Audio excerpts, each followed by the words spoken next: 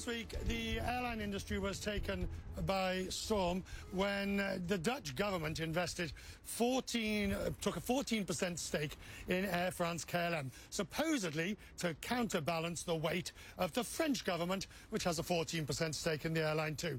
Today, the CEO of KLM said he's not worried by this. Pieter Elbers told me it's time to move forward for the airline after the stake.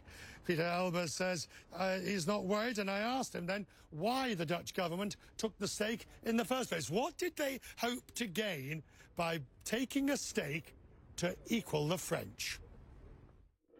Well, I'm not a spokesperson for the Dutch government, obviously. But in the statement the Dutch government has released in the press conference, which the Dutch finance minister has given, they put a lot of emphasis on the enormous importance of Schiphol as a hub and the role of KLM and the links to the economy of the country. Obviously, something leads up to the government doing it. Sure.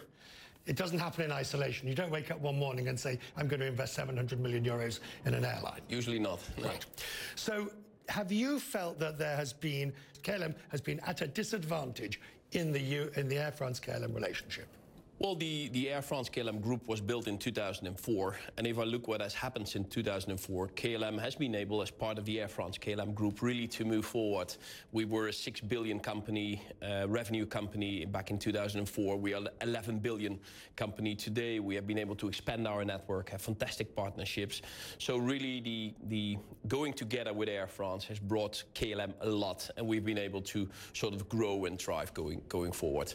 But it's also fair to say that in the last few years, we had a few of our internal challenges and internal debates. Probably like in every marriage, we had our fair share of these discussions.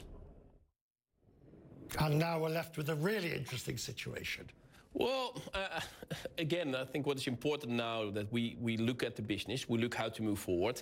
As we learned again this morning, we still have a lot of challenges in the European aviation field, and with all the governance stuff finished now and hopefully a bit more clarity on that, we can move forward focusing on our business. Do you envisage difficult times running KLM as a result of this new investment? No. No, I think we have a very clear strategy how to move forward with KLM. We have been doing that for the last couple of years, again, within the context of the Air France-KLM group.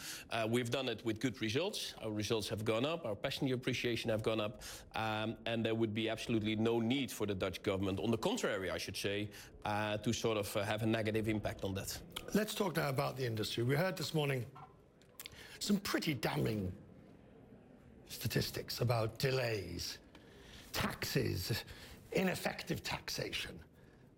European airlines are strong, but you're facing some serious headwinds. Yeah, I think the numbers this morning were really serious when it comes to air traffic delays. And if you see a quarter or more than a quarter of all the flights having delays because of air traffic control and average delays going up and up and up and up, and that in combination with some of the ineffective legislation around EU 261, all kind of passenger claims, makes it a very tough spot to be in right now.